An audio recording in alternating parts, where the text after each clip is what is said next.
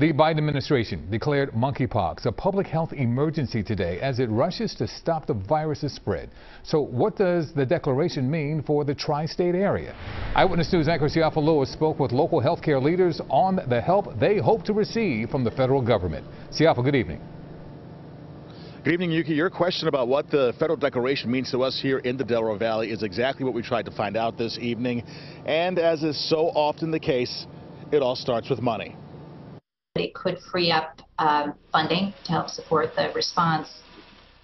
We're hoping it might help to get more vaccine faster than we would otherwise get it. So I think it's an important step. I'm hopeful that it will start to expedite some of the resources that we need locally. Philadelphia currently has 82 cases of the virus. Camden County in New Jersey has 6, and the entire state of Delaware also has 6. That said, if COVID-19 taught us anything, those numbers could easily and quickly skyrocket.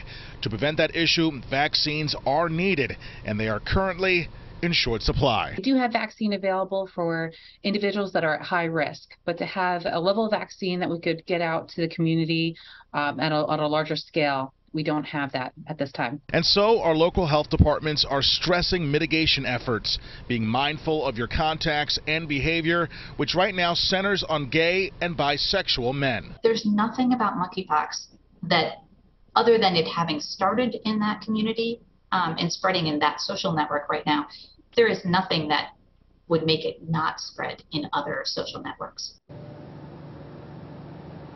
Now, with the school year just weeks away, the Camden County Health Department plans to meet with school superintendents to discuss what to look for in possible monkeypox cases. And while no local health department is ready to issue a health emergency, they do, as you heard, hope for funding and vaccines, and they need us all to remain vigilant.